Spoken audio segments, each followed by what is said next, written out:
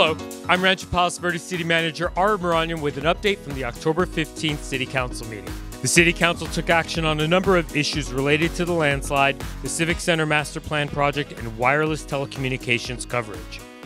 The Council voted to continue working on the Portuguese Bend Landslide Emergency Project as the effects of the ongoing land movement continue to be felt in the greater Portuguese Bend Ancient Altamira Landslide Complex.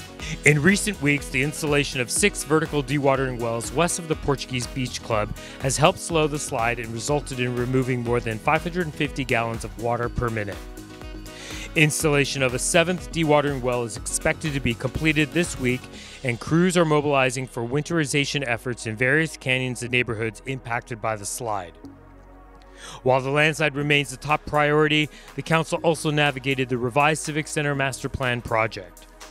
The Council directed staff to onboard a project manager to complete FEMA-required emergency and public safety components of the plan. For years, the City Council, Civic Center Advisory Committee, and community members have been working on the master planning process for building a new Civic Center campus to replace the aging facilities.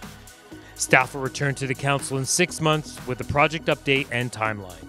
Meanwhile, the Council received an update on the latest efforts to improve wireless cell service and install more wireless telecommunication facilities on public and private sites throughout the city. The Council directed staff to meet with the various carriers and cellular telecommunications lobbying firm to investigate potential code amendments and ways to incentivize carriers to improve cell coverage.